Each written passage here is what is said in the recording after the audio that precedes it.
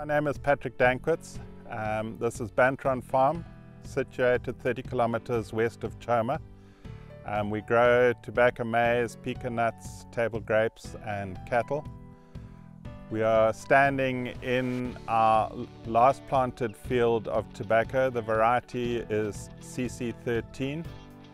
We planted it early December and had a very dry early December, and then the wettest period we've ever had on the farm. We had 700 millimeters in 35 days.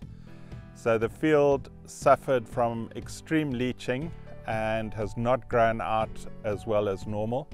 But with late top dressing and everything, we will at least be recovering some fairly weighty quality leaf at the top.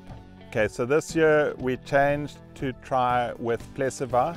Before that, we would have done an application of either metoclopramide or chlorpyrifos in the planting hole, and then a minimum of 2 sprays for budworm afterwards.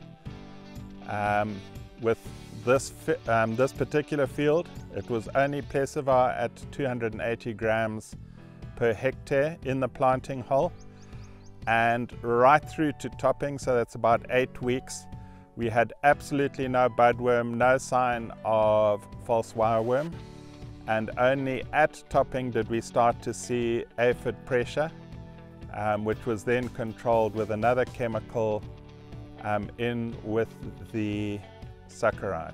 Syngenta came to give us a talk in Choma on it. I was very interested because one of the things I do like is a chemical that can be put on pre-planting and lasts through to topping. That would give you 6 to 8 weeks where you don't have to come back through at least once, but probably 2 or even 3 times with other chemicals, because after planting we tend to get very busy. So I had already planted my irrigated crop and then got some PLESIVA to try in our dryland crop.